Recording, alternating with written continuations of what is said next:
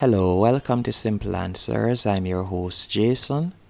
In this video, I'll be showing you how to customize or edit your LinkedIn profile URL. First, let's go into the LinkedIn app. From here, you're going to tap on your profile pic in the top left hand corner. Then you're going to tap on View Profile. After you have done that, you're going to tap on the three dots right beside Add Section. And you're going to tap on Contact Info. Next, you're going to tap on the pencil icon in the top right hand corner. There you'll see Profile URL. You're going to tap on that. And as you can see here, a new page has opened up.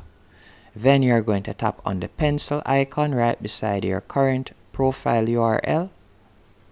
And from here, you can choose to edit your URL whichever way you want.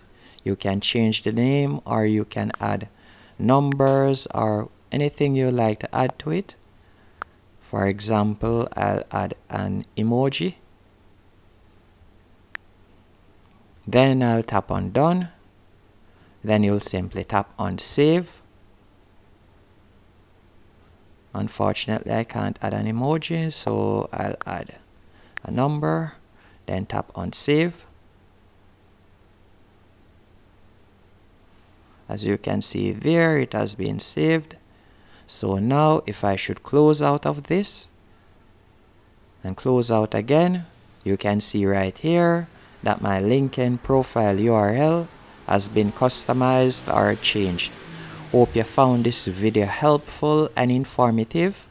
If you did, be sure to hit the like button and subscribe, and thank you for watching.